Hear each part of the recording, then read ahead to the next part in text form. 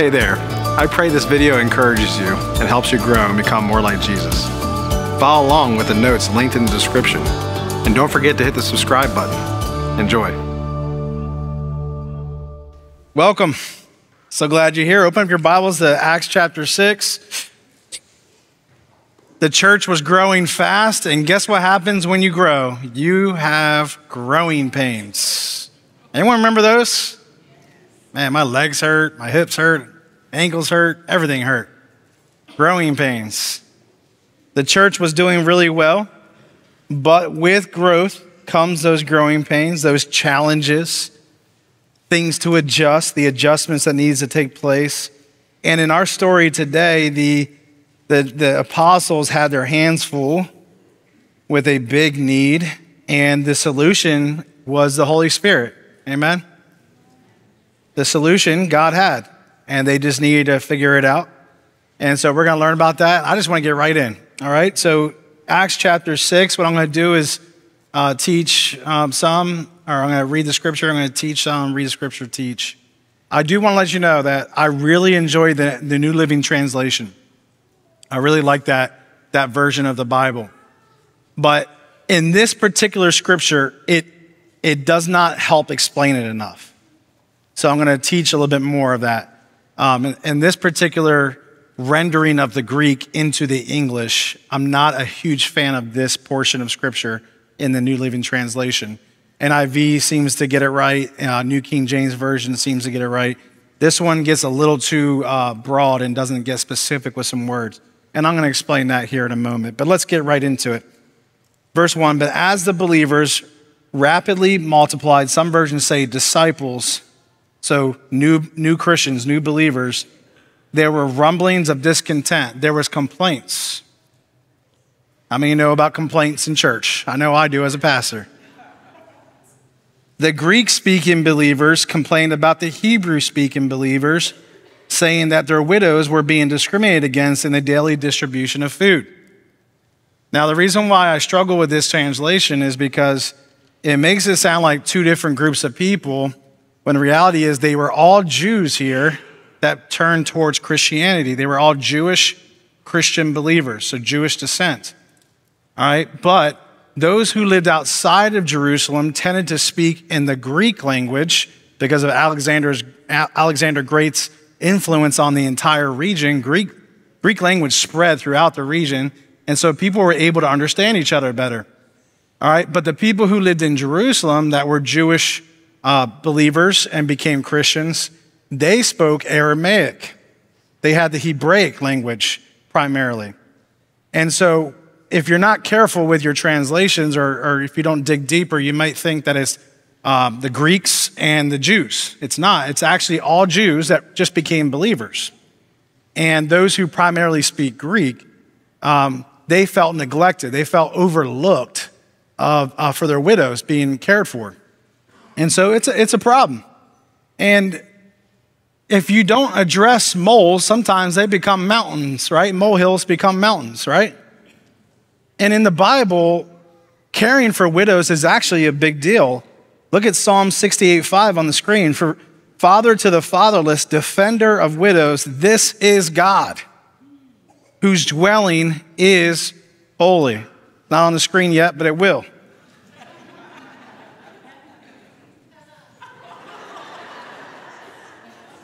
Hey. I want you to see that though. Father to the fatherless, defender of widows, this is God. God cares about widows. And you could say the same, he cares about widowers. Psalm 146:9, the Lord protects the foreigners among us. He cares for the orphans and widows, but he frustrates the plans of the wicked. Of course, you should read that in context. And then James 1:27, pure and genuine religion in the sight of God the Father means caring for orphans and widows in their distress and refusing to let the world corrupt you. Interesting there, James basically says, loving others and loving God, stay holy. Be obedient to the Lord. There could be other reasons why there's these complaints and they feel discriminated against or overlooked. It could be that the devil is stirring up division. It could be that the devil is trying to get people who struggle with a language barrier to come at each other and cause division. Why? Because the church is growing and multiplying rapidly. So I could see the devil sneaking in. I could also see the human flesh element of it. That those who do get help, they're taking it and they're not helping the Greek-speaking widows a little bit. You know, maybe this could be the situation. The Jewish, the Hebraic-speaking believer receives the gift from the table and, you know, the food needed or the money, whatever's needed, and they see the Greek-speaking person not receive anything. I could see them splitting it and helping, but maybe that's not happening. Maybe they're taking it and going. What about the selfless sacrifice to help those in need? Could that be an element? It very well could be. Here's the deal, though. We don't really know, except for one thing. All we get here is that the church was multiplying so much that people were simply being overlooked. Simple as that. And we don't have anything else. We don't have rebukes from the apostles saying, hey, you're showing favoritism, although that could be really the situation here. It seems to be the situation. But a lot of the scholars and the commentators say, no, it's simply this, that they were being overlooked, possibly because they lived on the outside of Jerusalem and the giving stations in Jerusalem, and so they're not familiar, okay? They're not familiar with the people who are working the tables versus the people who live in Jerusalem. They're very well known, and so it's easy connections. Here you go. Here's your need for today. I've seen you before. Simple as that. I truly believe it's this, though, because the response of the apostles shows us they simply needed more help. The church was growing so much, they needed more help so that people wouldn't be overlooked. I think that's important for us to understand because we're going to be called to step up when there's a need, amen? So that this doesn't happen. All right, now, I'll get more into that in a moment, but I just want you to see this next portion of scripture first. Verse 2, so the 12 called a meeting of all the believers. This was a big deal. They did not want this to happen. This was a problem. And they said, we apostles should spend our time teaching the word of God, because that's what they were called to do, not running a food program. That's not an insult to those who run a food program. It's being the body of Christ and playing your role in the body of Christ. Okay, and we'll get more into that. And so brothers, or those who were there, all the believers were there, women and men, select 7 men who are well respected and are full of the Spirit and wisdom. We will give them this responsibility. Then we apostles can spend our time in prayer and teaching the word. This was very wise. The Spirit of God obviously is leading them to get organized. Amen? That's what it appears to be. And they say, choose 7 men. Now, the Jewish custom at this time with any kind of business councils or tasks like this was the Jews always chose 7 men. So right away, the church is doing their default response, using their Jewish customs to put 7 men over this specific task. All right? When I looked into this and all the commentaries, even people that would disagree with me, gender was not a qualification for fulfilling this task. I was shocked by that. I thought for sure it was going to be used to say, see, only men can serve in church leadership roles. But that wasn't the case.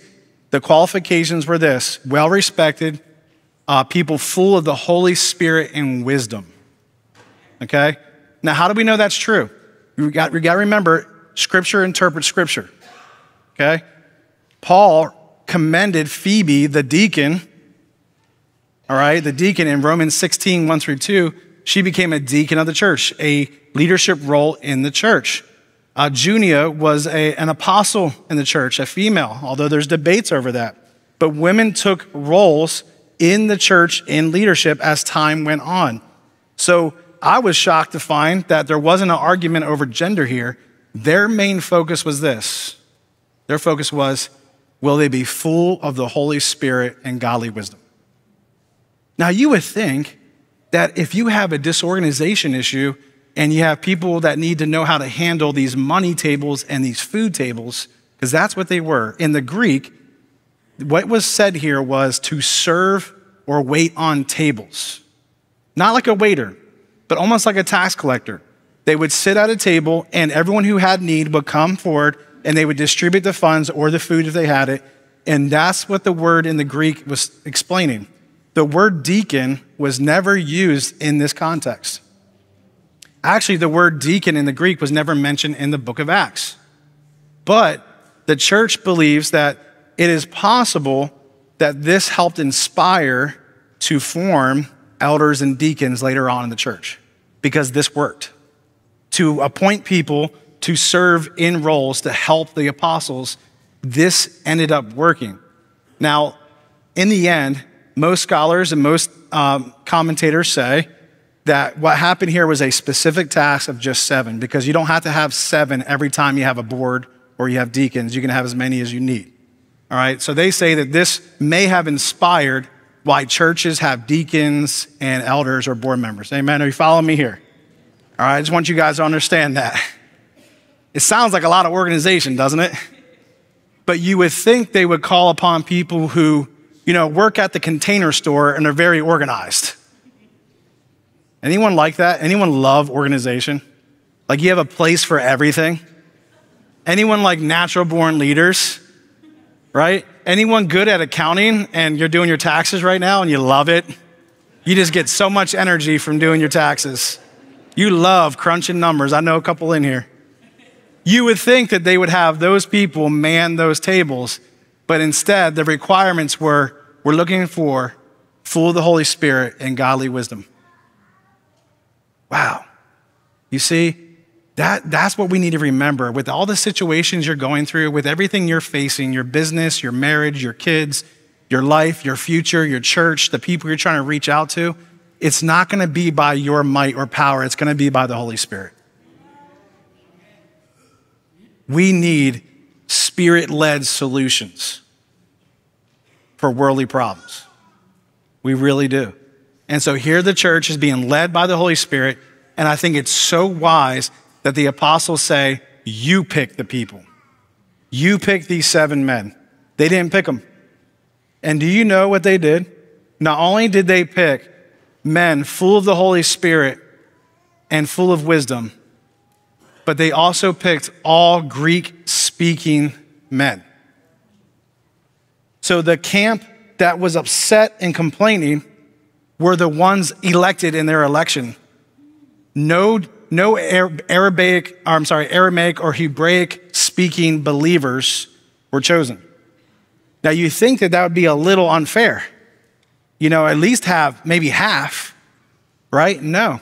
Even the Jewish Hebraic speaking believers, you see how that's tongue tied? I have to keep doing this again and again, okay? The Hebraic speaking ones, not the Greek ones, even they chose, their requirements were full of the Holy Spirit and wisdom. It just happened to be they all spoke Greek as their primary language. Are you following me on that? Okay. Because look who was picked. Verse 5, everyone liked this idea and they chose the following: Stephen, a man full of faith in the Holy Spirit. We're going to learn about him in coming weeks. Philip, we're going to learn about him as well. Prochorus, Nicanor, Timon, Parmenas, and Nicholas of Antioch, an earlier convert to the Jewish faith. This is where I do like the NLT version because he helps you understand this. So listen to this. He converted to the Jewish faith and now converted to the Christian faith. He's been on a journey. Okay? So they all are from the outside region of Jerusalem. Like Galilee and other places, they're not in the city, they're on the outside, and their primary language is Greek. The Lord led them to have these men in place, and they weren't going to have any more problems dealing with those complaints because everyone was going to be treated fairly. Amen? Everyone was going to be taken care of. There wouldn't be anyone overlooked, and they were going to need spiritual wisdom and help from the Holy Spirit. Verse 7 says this. Verse 6 says this. These 7 were presented to the apostles who prayed for them as they laid their hands on them. What does that mean?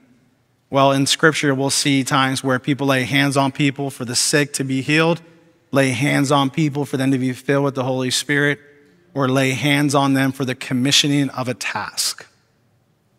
When I became a pastor, I had a presbyter, an elder of our district, a leader over me, put his hands on my shoulder as I held a Bible, and he prayed for the Holy Spirit to fill me and guide me as a pastor to help me fulfill my role. And it was a special moment for me. And so I was commissioned for the task. And so that's what happened. This was such a big deal to the apostles. Don't get this twisted. By them saying, great, now we can focus on prayer and teaching the word, that wasn't them saying they don't care about this role. They care about it. They care about it so much. They told the people to elect 7 men full of the Holy Spirit, not skills, full of the Holy Spirit and wisdom. Why? They believed that the Holy Spirit would empower them for the task. And it was so important to them, they laid their hands on them because it was that important. You see where I'm coming from here? So they cared about this ministry. They know God's heart about widows. They know God's heart about orphans. They know that when someone's in need, we need to step up and help. And I believe that they were broken in their heart that this was overlooked and they wanted to fix it. So praise God for that, and they did. What's the result? Verse 7, so God's message continued to spread. The number of believers or disciples, depending on your translation, greatly increased in Jerusalem, and many of the Jewish priests were converted too. Now, that's amazing. The same priests who crucified Jesus, some of those priests who also had Peter and John in prison, last week we learned about that with Jody's sermon, are now getting saved. You see, if we keep preaching the gospel in the midst of trials and persecutions, the seed does fall on good soil. Or the seed may fall on hard soil, but God sends the rains and softens those people's hearts. Amen? He sends the rain. And so don't stop spreading the good news of Jesus Christ. I don't even have this in my sermon outline, but listen, the devil won't want you to share your faith. He'll intimidate you. He'll say that person's hard as a rock, they're not going to listen to you. Send it anyway. Now listen, the scripture does say, don't cast your pearls before swine. Believe it or not, Matthew 7:6. So eventually, if they're not going to listen, don't keep throwing jewels to people that are just going to stomp all over it and not care. There is a time where you just got to wipe your hands off, dust your feet off, and keep going. But don't let, the first time you see someone, don't let their intimidating demeanor or their attitude about Christianity or their life attitude stop you from spreading the gospel. Because it may fall on hard hearts, but God knows how to water those hearts so that it will sink in. Can you visualize that with me? Because I threw some grass seed on my backyard one day, and I didn't know if it was going to work. Because I didn't till it up very well. I didn't do what I was supposed to do. And sure enough, it started growing. Because God knows what he's doing. God will help your seeds that you're planting, the gospel seeds. He will help them sink in. But one of the reasons why I prefer the NIV or the New King James Version in this portion of Scripture particularly is because of the last verse. Let me read to you the NIV version. Let me catch up on my notes. I didn't realize I haven't been looking at my notes. Okay. NIV says, so the word of God spread. The number of disciples in Jerusalem increased rapidly, and a large number of priests became obedient to the faith. That's different than just becoming Jewish converts. Becoming believers. That's different. Obedient to the faith is a sign of true salvation.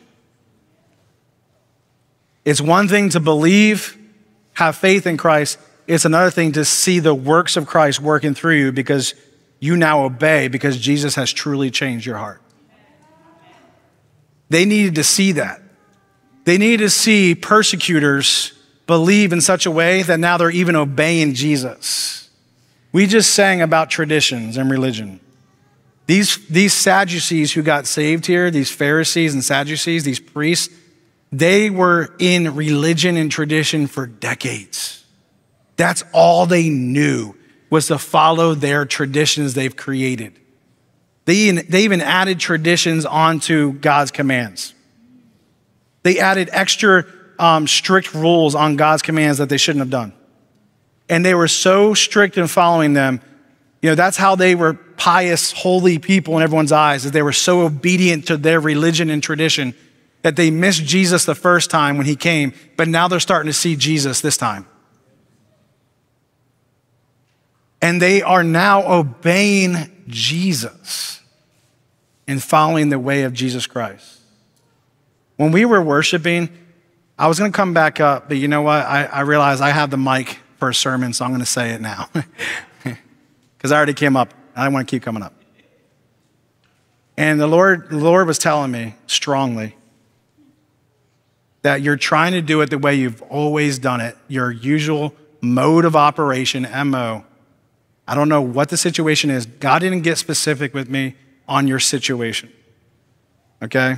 I could give you ideas, but listen, your usual mode of operation, if it doesn't include Jesus, you need to stop and allow Jesus to come in. You need to ask Jesus to take over. You need to, Jesus take the wheel. I mean, it's true. And I recently saw a picture of someone who they had a picture of Jesus' wheel collection, steering wheel collection. That was hilarious. He had like a dozen steering wheels on the wall pointing at them. These are all the wheels I took from everyone, all the steering wheels. But listen, I mean, if it's not working, maybe God's saying, I'm not answering your prayers. I'm not giving you the breakthrough because you're still trying to do it your way. It's the Spirit of God who gives the breakthrough. There's things that God is doing this past week just from our prayer and fasting that I could never do on my own power. There's miracles taking place. There's people being healed this past week that we couldn't do on our power. Like I couldn't make that happen. I could give you like some NyQuil or something like that, but that's not going to heal you. That's just going to put a Band-Aid on it and help you get through. The Holy Spirit, though, has the power to fix your marriage, has the power to fix your family, has the power to fix our community.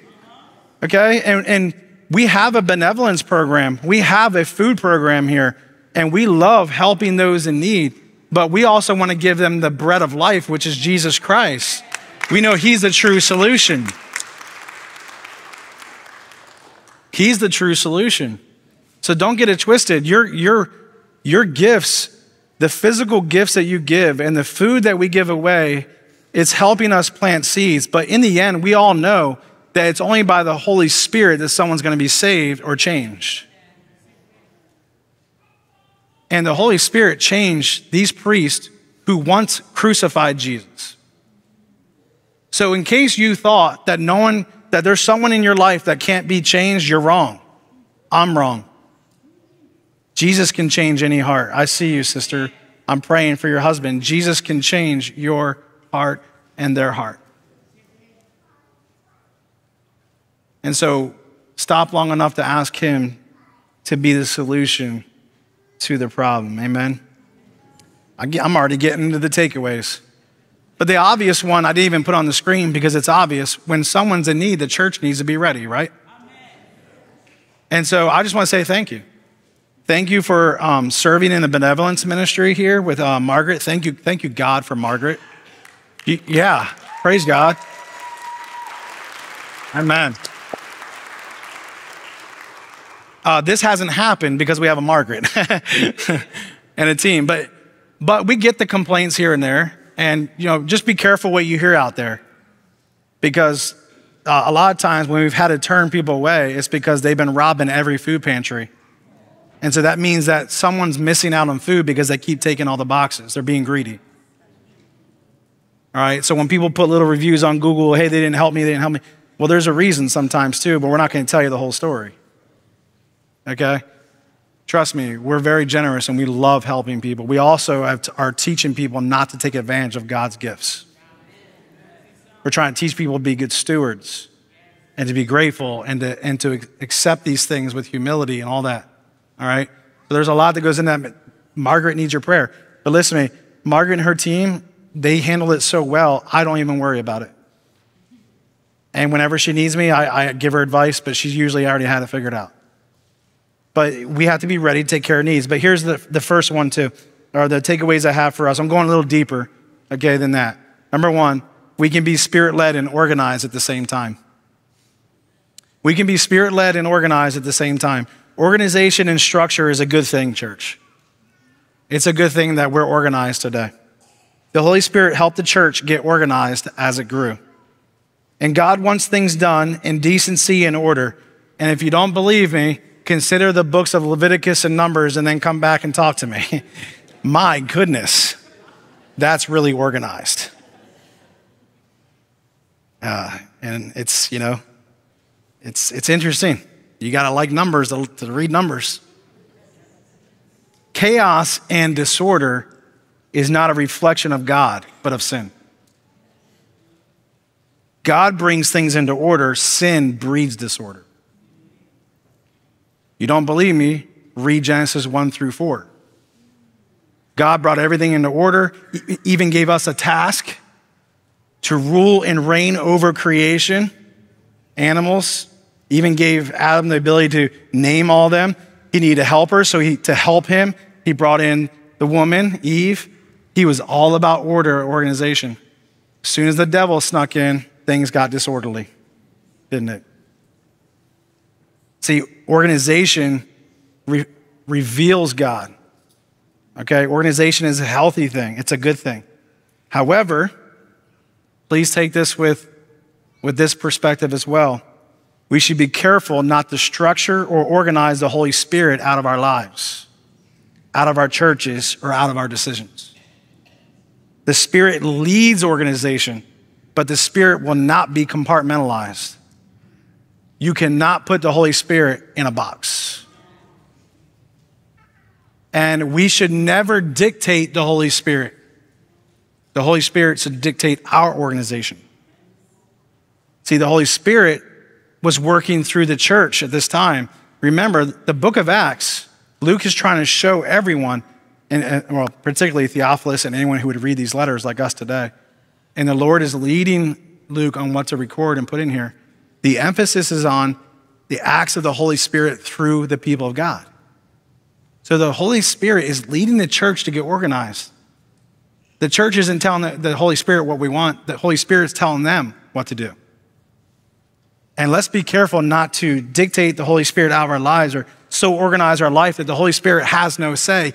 This morning in our prayer time as a team here, the Holy Spirit nudged me to come up when I did today, all right, and say we need to call out and make room for the Holy Spirit in our lives. Our plan was we do 3 songs, pray, Dorothy comes up, and then I come up. And the Holy Spirit changed that this morning.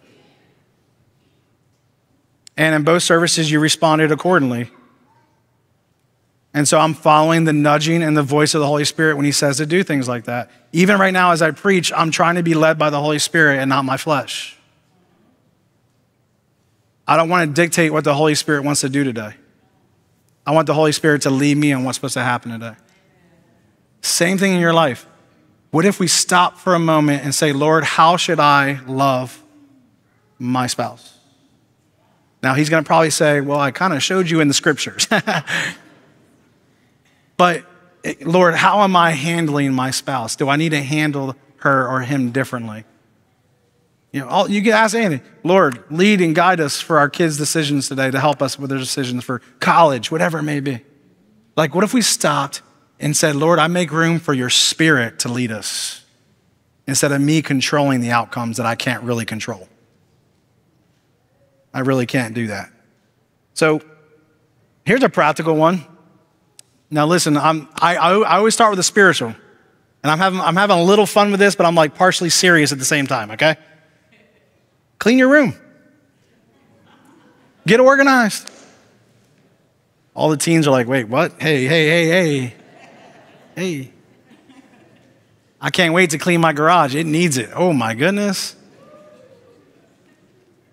Don't open your closet. You don't want to see. But listen, but look, let's get organized. Every time I look at my garage, you know what it says? It says you're too busy. I'm being serious. You're so busy that you can't take the time to put that wire back on that hook. Or you're being lazy and want to rush to rest in the couch instead of just, now I get it. Some of you are really gifted at organization and some of us are terrible at it. That's me, okay? But listen, ever since the Lord called me to be a pastor of this church, he has convicted me to be organized. Because the Spirit of God will convict us to be organized. I was talking to a young man on the phone. He's 17 years old. His life was out of order, way off. You know what he was doing? He was confessing his sins. He was making decisions right then in the moment on that phone to turn away from sin. He was going to apologize to his mom, apologize to his principal for how he's behaving in school. I was like, praise God, little revival on the phone. It was beautiful. And so we got everything in order. I said, look, Lord, God first. Loving your family, loving those at school like your principal and apologizing for lying to him and things like that. He said, I'm going to do that. I'm going to go. I'm going to make things right. And I stopped for a moment because his life was so out of order, he didn't know what to do. And you know what the Holy Spirit led me to do? The Holy Spirit led me to ask him, how does your room look right now? I'm being dead serious. I'm not kidding. Ask my wife. I'm not the organized one in the home. Right, wife? No, yeah. She's the organized one. I mean, she has a place for everything. If I twist something, she's like, you've been in my room. You've been on my stuff. You've been touching my stuff, haven't you? I'm like, how did she know that? Maybe her influence is helping me. Okay? But listen, I said, hey, what does your room look like? He said, oh man, it's a mess. I said, how does it make you feel? He said, it doesn't help me. It doesn't make me feel good at all. I said, you know what? I need to tell you right now is your messy room is reinforcing your messy life. What you're seeing is what you're going through spiritually and physically and emotionally. Now, I didn't think that was going to happen because I had a room that needed to be cleaned up. And you know what I did after that phone call? You know what I did? I said, man, Lord, you're getting me on this one. Ooh. But think about that. God is a God of order, right? And so even on a practical sense, the Lord may lead you to get organized. Why? So that you're functioning better for his glory. So that when your life is in order, when God is first and family and is second and church is third and your finances are getting in order and your life is getting in order and you're going to start thriving. And next thing you know it, even the practical things like a clean room starts to get organized and clean. Because God's a God of order. Amen, kids. Amen, students. Amen. Amen, parents, I should say. Yeah. Sorry, teens. I apologize, but I got to just tell you what God told me to say. Have fun cleaning. All right. But on a serious note, parents, help your kids learn how to do that. By the way you live, but also come into the room and say, I'll help you because this is overwhelming. You know, your clothes are this high. Can I help you? So anyway, secondly, the church needs men and women full of the Spirit and wisdom. I've already covered this in our during the worship time, but the Holy Spirit empowers us for the task that he gives us. I'll tell you a quick story. When I was in high school, I was 17, junior year, and we had no one to do worship for the worship team. My sister got a guitar for Christmas, and she never played it really. And there was no one to lead worship for the youth group because the one who was doing it went off to college. Do you know what the Lord did? Do you know that within 3 months, I was playing guitar and leading worship at the youth group? And I wish I could say that I magically grabbed the guitar, No, it wasn't like that. He planted a desire in my heart to help the church, the youth group. I saw my sister's guitar. Sorry, sister, but it wasn't being used. And so I grabbed it, and I had the endurance and desire to keep teaching myself how to play. Within 3 months, I started playing the guitar for the youth group. That is the power of the Holy Spirit coming over someone for a task. Okay? Now listen. I can't play the piano, so that's for someone else. And that's okay. By the way, I don't really play much anymore. Every once in a while I pick it up and have fun. But I only got so far as what I taught myself to do, all right? But the Lord can empower you for a task at the church or in his kingdom work outside the church. So stay open to what he wants to do. All right, thirdly and lastly, the church grows when the whole church takes ownership for its growth. We read it. We can't escape this. We read about it. When there was a problem, and a very important problem, making sure all the widows were being taken care of fairly, the apostles stepped in, the people voted, and the people voted stepped up. Everyone was involved. And because of that, the church grew rapidly. I want to just let you know this. I'm not saying this to make you feel bad. I'm not trying to say this to shame or manipulate. But all I'm saying is when we all do our part in the kingdom of God, oh my goodness, wait till you see what this church can do. Because we're thriving now. Can you imagine, though, if we all play our role and our part in the body of Christ, what we can accomplish together? It's going to be beautiful. It's going to be beautiful. The church grows when the church serves. Let me show you something. What was happening in this church is the growth was greater than the leadership. They couldn't handle the growth. And so God led the apostles to appoint people over this food ministry and this benevolence ministry at this time. Literally, that's what they had, much like what we have today to take care of the widows. And so here's the 12 apostles, including Matthias, because Matthias replaced Judas. So here's the leadership of the church. And here was the amount of people and the needs that they had. And this is what happened. The leadership couldn't sustain the growth.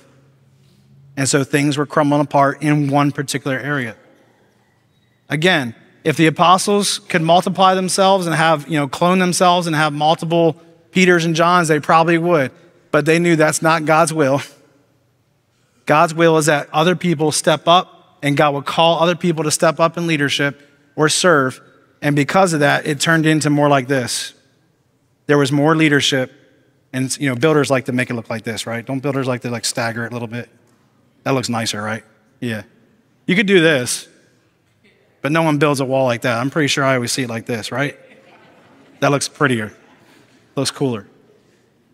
I'm just joking with you. I know that's the way it is, but I'm just... In other words, if we, in the pew and the pulpit, if we are full of the Holy Spirit and wisdom, if we have the Holy Spirit in us, and I apologize, I did not explain what that meant. Whenever you see the phrase, they were full of the Holy Spirit, it meant either baptized in the Holy Spirit, like Acts 2, it meant living in the fruit of the Spirit, joy, peace, patience. They demonstrated the fruit of the Spirit. They demonstrated the character of Christ. Or they were given a special anointing or a special filling to preach or do something. We're going to read about that. The Holy Spirit came over Stephen. The Holy Spirit came over Peter. We already did. They were full of the Holy Spirit in a moment, or they were full of the Holy Spirit in a lifestyle. Whenever you see that. We all need to be full of the Holy Spirit, because a need will rise up and you will be equipped for the task. Even when you think you can't do it, he will give you the ability to do it. When a church is healthy, it's actually healthy down here so they can handle even more growth. Can you imagine if the church was on one person and one pastor and we're trying to, stay afloat with the growth? Or even this, and then I got to go like this, and we all know what's going to happen. It's going to fall apart. Only Jesus can hold everything together because he's the cornerstone. But he's the foundation that we all stand on. All right? The church grows when we grow in the Spirit. The church grows when we're full of the Spirit and we're serving and we're helping. I want to show you a picture again. This isn't to make you feel a certain way. This isn't to lift him up. This just really blessed my heart. And the Bible says, give honor where honor's due. And to show honor, to appreciate. When someone's mourning, we mourn with them. When someone's being honored, we honor them together. I walked in one morning for worship. I'm closing with this.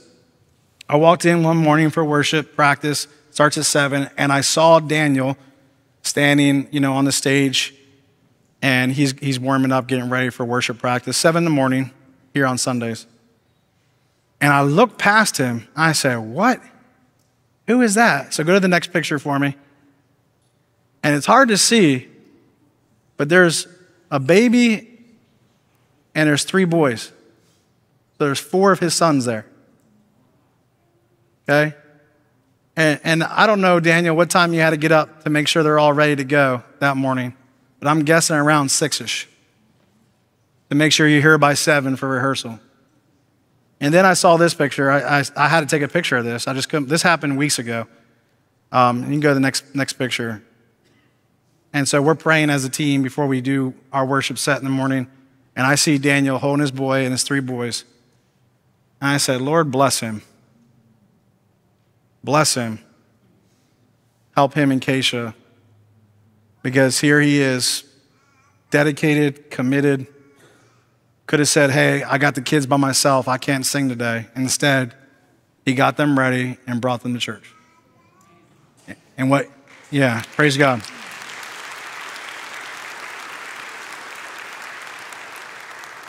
Praise the Lord. And, I just encouraged me. And what's a blessing is his kids are seeing what it looks like to be committed.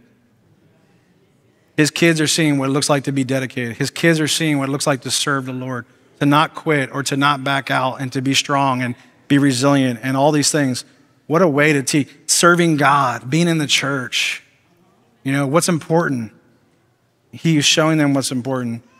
And so, I'm asking that we also seek the Lord on this. I want to show you a slide we have. I realize that we don't actually show you guys our serving opportunities and places to serve enough. So here's a picture, and if you take your phone and you just point your camera, turn your camera on, this is how this works in case you've never done QR codes. We're closing in a second, I promise. You take your phone out, you turn your camera on, and typically your phone will turn into a link on the screen, and that will take you to this webpage of all the different places that you may be able to serve here. Now, listen, I actually don't want you to rush this. There may not be something on here. A lot of you are serving all week without serving in a Calvary ministry. And I appreciate that. You're loving people, you're helping people, you're caring for people. Thank you. Thank you for doing that. Thank you so much. Yeah. There are things that are not on there as well. But listen, I want to encourage you to pray and seek the Lord on how can I help the church in the walls or outside the walls or both, whatever it may be. What has God gifted me, or what do I need to spread my wings and trust the Holy Spirit to help me with? But listen, we actually want you to not rush that. We actually want you to be prayerful about it, because it's better that you find your fit than try something over and over again and keep bailing out or quitting, okay? It's actually better for you and for the church that you take your time and go, Lord, how can I serve? What would be my role? And we also have a staff member that helps us do that. So the other reason why I need to take your time too a little bit, and not too long, but is because we won't be able to handle all of you turning in stuff in tomorrow, okay? So why don't we stand together? What I'm asking you to do is be Spirit-led in this and not just do it because I showed you a picture of someone serving in a slide. And if you don't mind, put that slide back up for a little bit longer in case people need it at the end. I'm asking you to be Spirit-led. How does God want to use me in the church, outside the church? And I want to encourage you to go for it. I encourage you to go for it. Everyone good? Praise the Lord. There's an army for the Lord in here, ready to help us reach the community. It's awesome. Lord, lead my fellow brothers and sisters in Christ, my fellow daughters and sons in Christ, my fellow grandfathers and grandmothers, and this whole family we have. It's so good to be part of this family. Thank you, Lord, that you have placed us in the body to do different things. And we need all the different body parts to function properly and healthily. Lord, lead and guide us, because we know, God, that if we're full of the Holy Spirit and full of godly wisdom, Lord, we can do whatever you call us to do. God, help us to seek your direction with everything in our lives, not just serving, everything. God, forgive us for trying to fix things with our own power or might or abilities. And we ask for your Spirit to begin to work ahead of us and before us. To do what your Spirit can do that we can't do, Lord, do it. And Lord, lead and guide us on how we can be involved in serving. Lord, thank you, God, for this church and the growth that we're experiencing. Lord, I pray you would call up even more leaders, whether it be ministers, whether it be staff, or full-time volunteers with their time that they have after work, whatever it may be, Lord, in any ministry, new ministries, whatever it may be, God, I pray, Lord, that you would call us up, elevate us, Lord, spiritually, first of all, being full of your Spirit and wisdom. And then, Lord, send us out to reach this community. God, I pray that we wouldn't look down on ourselves, that we wouldn't think less of ourselves. Lord, you give us the power to do what you called us to do. So, Lord, equip us and empower us. Thank you, God, for this church. Thank you, Lord, for the faithfulness, Lord, that we experience in you and the faithfulness of this church body. We give you all the glory and praise. In Jesus' name, amen. Listen, if you need to begin a journey with Jesus today, our prayer team members will be down here. If you need prayer for anything, if your garage is really disorganized, you need prayer over you, we'll do that too. But come on down if you need help. God bless you. Have a great day.